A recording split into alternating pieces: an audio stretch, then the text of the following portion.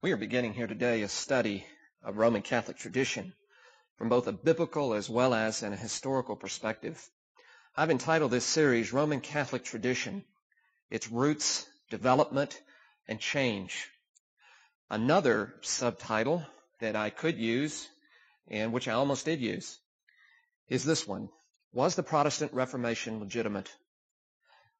The Roman Catholic Church claims that it is the one true church established by Christ, that it can trace its succession and its teachings for 2,000 years back to the apostles and ultimately to Christ himself. It claims that the Protestant Church is a schismatic movement, that it has embraced heretical teachings which it says are not only contrary to Scripture, but also to history.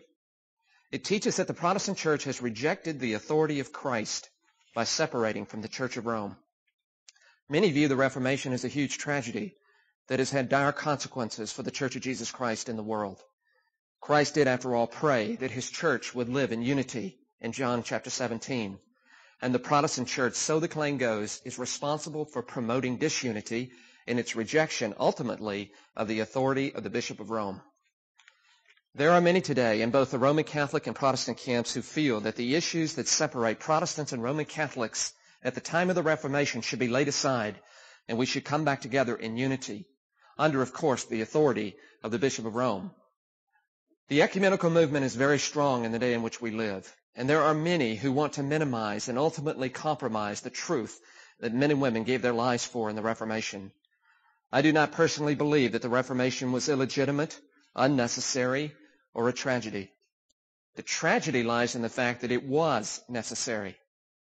Many today talk about unity, but it is a unity that minimizes and compromises truth. The Lord Jesus Christ never taught that we are to seek unity at the expense of truth. In the book of Galatians, Paul makes the truth of the gospel the standard of unity. And as far as he is concerned, where that standard is compromised, there can be no unity. For to compromise the gospel is to forsake Christ himself. I believe that the Reformation was a movement of the Spirit of God and one of the greatest revivals the church has ever witnessed, because it restored to the church the true gospel of Jesus Christ, which I believe had become corrupted through the tradition of the Roman Catholic Church, much as God's truth had become corrupted in the Old Testament dispensation through the traditions of Judaism. The Protestant Reformation did not embrace heresy. It rejected heresy and restored truth to the church, as summarized in the clarion calls of sola scriptura, sola fide, sola Christus, and sola gratia.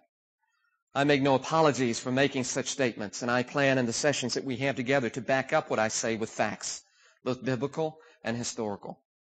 I am not here to blast Roman Catholics. Often Roman Catholic apologists refer to those who criticize the teachings of the Roman Catholic Church as being anti-Catholic. I really do take issue with that kind of language. Am I to describe Roman Catholic apologists as anti-Protestants? I may not agree with Roman Catholic doctrine, but I am not against Roman Catholics as people. I will attempt, with all that is in me, in the time that we have together, to deal fairly and objectively with the Roman Catholic Church and its teachings. All too often, Protestants have not dealt accurately with the teachings of the Roman Catholic Church, and sometimes have misrepresented what the Roman Catholic Church teaches. But I believe I have done my homework, and that I can fairly and accurately share what the Roman Catholic Church teaches. As a former Roman Catholic, who is now a Protestant, I have had to ask myself the question, can the Protestant position be validated, both biblically as well as historically? I stand before you today to say that I am a Protestant by choice because of truth, biblical truth and historical truth. I am not a Protestant because I have embraced a system out of ignorance, but because I know that both biblically and historically the Protestant teaching is true. In other words, for me to embrace Roman Catholicism, I would have to embrace teachings which I know in my conscience contradict the truth of Scripture and the true facts of history. In 1869, just prior to the decrees of Vatican I on papal infallibility, the German church historian, Dr. Joseph Ignaz von Dollinger, wrote a book entitled The Pope and the Council. He was the preeminent church historian in the Roman Catholic Church of his day. He had taught church history as a Roman Catholic for 47 years. His book is a protest to the impending decrees of the Vatican Council. It's an impassioned plea for that council in the light of the truth and the facts of history, to reconsider what it was preparing to do. His plea fell on deaf ears, and he was later excommunicated, not because he was anti-Catholic, but because he refused to embrace a teaching which he knew contradicted the truth of history. His conscience was held bound to truth. And ours must be held bound by truth, both biblical and historical. Let me say one other thing. Some of the criticism of Roman Catholic apologists against modern evangelicalism and fundamentalism is valid. I believe that the Roman Catholic Church has corrupted the gospel of Jesus Christ. But I also believe that a large part of evangelicalism has done the same thing in a different way and has departed from the true teachings of the Reformation. The Roman Catholic Church rightly criticizes a gospel message that tells men they can accept Jesus as Savior and that they are guaranteed heaven, while a life of obedience and holiness is optional. That simply is heresy. But it is also a perversion of the teachings of the Reformation. It is not what the Reformers taught when they preached justification by faith. And while I have written a book on Roman Catholicism, I have also written one directed towards the evangelical church. I only wish these same Roman Catholics were as willing to face as honestly the false teachings of their own church. I have listened to hours and hours of tapes by popular Roman Catholic apologists such as Scott Hahn and Jerry Matitix. Scott Hahn is a former Orthodox Presbyterian minister. Jerry Matitix is a former PCA minister who is a full-time Roman Catholic apologist. I've also done a lot of reading, and one book that is very popular today is a book by the Roman Catholic Carl Keating entitled Catholicism and Fundamentalism. He heads up, along with Pat Madrid and a number of other men, a Roman Catholic apologetics organization called Catholic Answers. These men have no qualms about very aggressively, passionately, bluntly, and forcefully denouncing Protestant teachings and affirming Roman Catholic tradition. They are absolutely convinced they are right. And I respect that, although they are guilty of consistently misrepresenting Protestantism and of distorting the facts of history. But I reserve the same right to aggressively, passionately, bluntly, and forcefully to defend the biblical gospel and Protestant faith from what I believe are false assertions historically and a misrepresentation and undermining of the authority of the Word of God by traditions which are the traditions of men. We have every right to subject the Roman Catholic claims to the standard of Scripture and of history, for the Church claims to base its teachings on both and to be able to validate it by both. The issues that separate Roman Catholics and Protestants are not minor issues. They are of major importance as they have to do with the eternal destinies of men and women. We need to come back to an understanding of what the issues were all about in the controversies of the Reformation, for those issues have not changed. We can have a very academic kind of mentality, if you will, towards these issues. These issues were not academic for the men and women who went through the Reformation. Many of them gave their lives, being burned at the stake for the very truths of which we will be discussing. It can be academic for us. It certainly was not academic for them. Basically, the issues between the Protestant and Roman Catholic churches can be categorized under two broad headings. First of all, there's the issue of authority, under which we can include the topics of Scripture, tradition, the church, and the papacy. Secondly, you have the issue of the gospel or salvation, under which we can include the topics of Mary, the sacramental system, purgatory, and justification. We have fundamentally different views of ultimate authority, the nature of the church and the gospel and salvation. And it is these specific topics that I will be addressing in our time together. Now, I would just like to give a quick overview in this session that we have right now. A quick overview of the teachings of the Roman Catholic Church, which will be a preview to the time that we will spend together in the sessions that we have together. The Roman Catholic Church claims to be the one true church established by Jesus Christ. It claims that its tradition is a source of revelation and equally as inspired as the Scriptures. The one is called the written Word of God, while the other is referred to as the unwritten Word of God. It's important to emphasize that the Church does believe in the full inspiration of Scripture, just as the Protestant Church does. But it adds oral tradition as a separate and independent source of revelation to the Scriptures. So while it is authoritative, That is, the Scriptures are authoritative. The Scriptures are not the sole or the ultimate authority. The Roman Church teaches that the Roman Catholic Church alone has been given authority to correctly interpret Scripture, and that it is infallible in so doing. It can claim a 2,000-year consensus and can be validated by what the Council of Trent and Vatican I call the unanimous consent of the Fathers. It claims that the Protestant teaching of sola scriptura is both unbiblical and unhistorical. It teaches further that the Old Testament apocryphal books are part of the canon and that the Pope is visible head of the Church universal and vicar of Christ on earth. He is also infallible when teaching ex cathedra on faith and morals. And the Church states in no uncertain terms that it is necessary for salvation that a person accept these teachings on the papacy and submit to the Bishop of Rome. Refusal to do so results in that individual being anathematized by the Roman Catholic Church. That is, they are put under an eternal curse and condemnation. In the Bull Unum Sanctum, for example, which was promulgated by Boniface VIII in 1302, I believe, or 1303, he makes this statement: "We declare, say, define, and pronounce to be altogether necessary for salvation that every human creature be subject to the Roman Pontiff." Now that is a true ex cathedra statement by a Bishop of Rome. And the Council of Florence declared, no one, even if he has shed blood for the name of Christ, can be saved unless he has remained in the bosom and unity of the Catholic Church. So clearly, you cannot know salvation according to these dogmatic decrees of the Roman Catholic Church unless you are part of the Roman Catholic Church.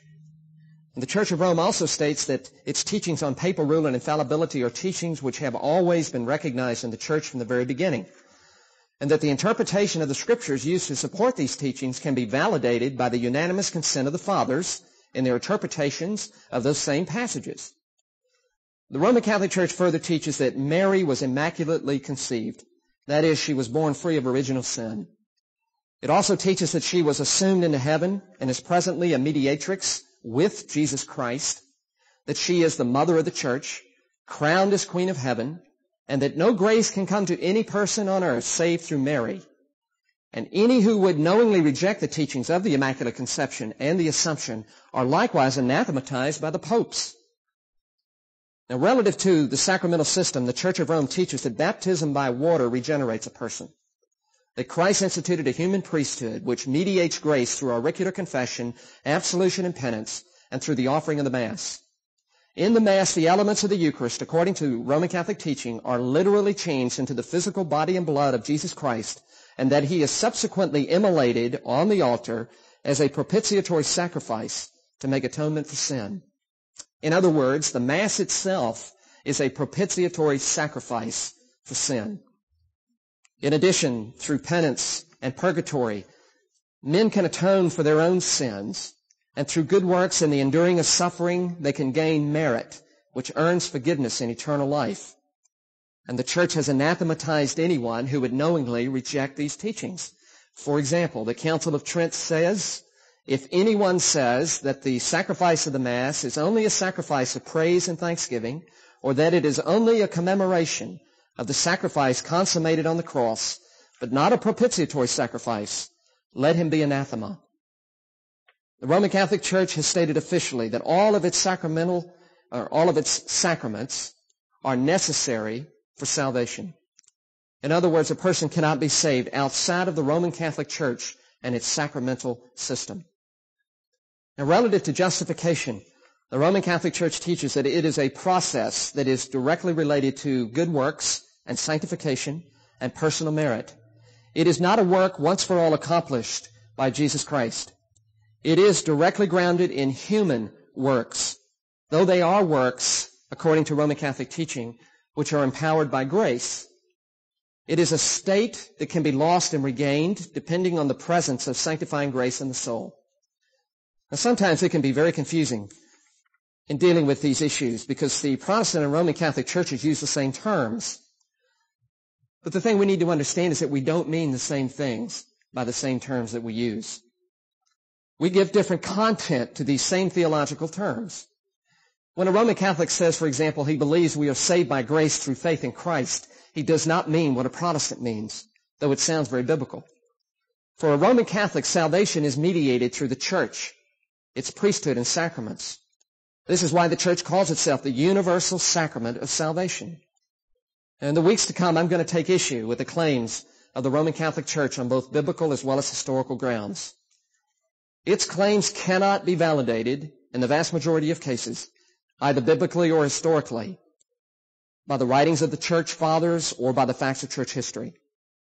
The Roman Catholic Church has in fact departed from the faith and the teachings of the Catholic Church of the first centuries and has become Roman and not Catholic. For in its tradition it has added teachings which it says are necessary for salvation, but were either never taught by the early church or are contrary to Scripture and thereby invalidated. The call of the Reformation was a call for the church to return to the authority of Scripture and the faith of the early church from which it had departed. The Roman Catholic Church says sola scriptura is both unbiblical and unhistorical. We're going to see, however, on the contrary, that it is both biblical as well as historical. That is, it is patristic, in that it is a teaching that was universally held by the church of the early centuries. I will demonstrate that the Roman Catholic claim of oral tradition as a separate source of revelation, independent of Scripture, was rejected in the early church as a Gnostic heresy and was not the teaching of the church until the latter part of the Middle Ages, when it was finally adopted by the Council of Trent. The Roman Catholic Church claims a 2,000-year consensus for its teachings and the unanimous consent of the Fathers. I will show, on the contrary, that such a consensus does not exist for its teachings. In fact, both the Immaculate Conception and the Assumption teachings of Mary were condemned in the Church of the Patristic Age. The Immaculate Conception was first proposed by Pelagius in the 5th century, a heretic, and it was repudiated by Augustine and all the church of that time. It was later likewise repudiated by Bernard of Clairvaux in the 11th century and by Thomas Aquinas in the 13th. The teaching of the Assumption was condemned as a heresy by Pope Gelasius in 495 and by Pope Hormisdas in 520. The Roman Catholic Church claims that it alone has been granted by Christ authority and infallibility in interpreting Scripture. But I'm going to show that the most important passage of Scripture for the Roman Catholic Church, the one which is foundational for establishing its authority and the authority of the papacy, that passage being Matthew 16:18, the passage about the rock and Peter, that the interpretation of this passage given by the Roman Catholic Church was almost universally rejected in the early church. There was a consensus, if you will, a unanimous consensus relative to the interpretation of that passage in the early church, but it was a unanimous opposition to that interpretation, and this was so for centuries, and is still so in the Eastern Church. Relative to the teachings of papal infallibility, we're going to see that this teaching is totally undermined by the facts of history. For it is a fact, just to give one example, that the Sixth Ecumenical Council officially condemned Pope Honorius in his official capacity as Pope as a heretic. And historically it can be proven that the Church for at least the first 1,300 years never viewed the Pope to be infallible. It will be shown that the teaching of purgatory is pagan in origin and was not, as claimed by the Roman Catholic Church, the faith of the early Church. And it is, in fact, a perversion of the teaching of the all-sufficient atonement of Jesus Christ. We will see that the sacramental teachings of the Roman Catholic Church are a perversion of the biblical teaching on salvation and cannot claim a unanimous consent of the Fathers. They come under the censor of Paul in his letter to the Galatians of another gospel that perverts the grace of God. For in principle, the sacramental teachings of Roman Catholicism reflect the error of the Judaizers, which Paul condemns in the book of Galatians. For in its teachings on salvation and justification, the Roman Catholic Church adds works to the gospel, a teaching which we are constantly warned against in the Word of God. You know, the great need of man in every age is a need for authority and for salvation. And the biblical gospel addresses both of those needs. My overwhelming sincere concern is that men and women, be they Roman Catholic or Protestant, understand the truth of the gospel. There is nothing else ultimately that really matters. And that in understanding it, we might be equipped to heed Paul's words to Timothy, to guard through the Holy Spirit who dwells in us the treasure which has been entrusted to us. The Reformation was born out of the context of the teachings of Roman Catholicism. When the Reformers called for sola scriptura, they were not abandoning the principle of authority, but affirming the true authority established by God, that being submission to His Word and to Himself. There is authority in the church. The Reformers affirm this, but it is a derived authority which is under the Word of God and which can go no further than the Scriptures. And we will see that affirmed when we come to our session on history and tradition in Scripture, that this was the truth that was affirmed by the fathers of the early church. When the Reformers called for sola fide, sola gratia, sola Christus, they were not teaching an abandonment of a life of obedience or an abandonment of sacraments, but restoring these truths to their proper context. They were affirming the biblical teaching that salvation is not a work of man, not even in a cooperative sense, but a work of a sovereign God from beginning to end. They emphasized truths often at the cost of their lives that had become obscured through the centuries, through the traditions, the teachings of men. Ultimately, they held to the conviction expressed by Peter and John in the book of Acts when they were forbidden to preach Jesus. They said, we must obey God, not man. We must be a people who are committed to truth. It was this above everything else that the Reformers were concerned about and which they were willing to die for. I recently heard Carl Keating tell a mixed audience of Protestants and Roman Catholics that we all have a responsibility to seek for truth and to submit to it no matter where it leads or how contradictory it may be to what we always have held. I couldn't agree more. We need to understand something about presuppositions. Presuppositions can blind us to truth, no matter how much evidence a man can be presented with. Carl Keating's word needs to be heeded by Carl Keating and by Roman Catholics. The Jews rejected Jesus Christ based partly on presuppositions. We've been circumcised. We're God's chosen people. We have hundreds of years of tradition. We cannot err, even though they have been confronted time after time after time with the evidence of the truth of who Jesus is by the miracles that He did. They turned a blind eye to them because they allowed their presuppositions to blind them to the truth of who He was and to what He was teaching. Likewise, a Roman Catholic can hold presuppositions which blind him to truth. The church is infallible and cannot err. Whatever, therefore, the church teaches must be true and of divine origin. And when I'm faced with facts which contradict what that teaching says, then there has to be some other explanation for it, and we just turn a blind eye to the facts. We don't allow them to speak. This leads to an uncritical spirit which blindly accepts whatever the church and the Pope teaches. People blindly accept it based on their presuppositions. They refuse to allow facts to speak to them. So you have the situation of a Pope declaring that it is divinely revealed truth that Mary was assumed into heaven when it was earlier condemned. Or you have a Pope standing on a public platform in 1986 before the world, arm in arm with the Dalai Lama, Hindus, Sikhs, Muslims, Baha'is, Shintoists, and pagan cult leaders who are the enemies of Jesus Christ, to pray for peace. That action was a betrayal of Jesus Christ. Can you imagine a bishop of the early church standing with representatives of Gnosticism, of Roman and Greek pagan deities and other cults to pray for peace? That would be unthinkable. But because of the presupposition of infallibility, men and women blindly accept such behavior, and it leads them into error because they do not do what the Bereans did with the preaching of Paul. The Bereans submitted his teaching to the test of Scripture, to the standard of truth. You can't just assume infallibility and allow that to be the grid through which everything else passes. Infallibility has to be proven. The searcher of truth must be willing to lay aside presuppositions and allow truth to prevail and speak to the heart. That is what we want to do in our time together, to submit Roman Catholic teaching to the standard of truth, historical and biblical.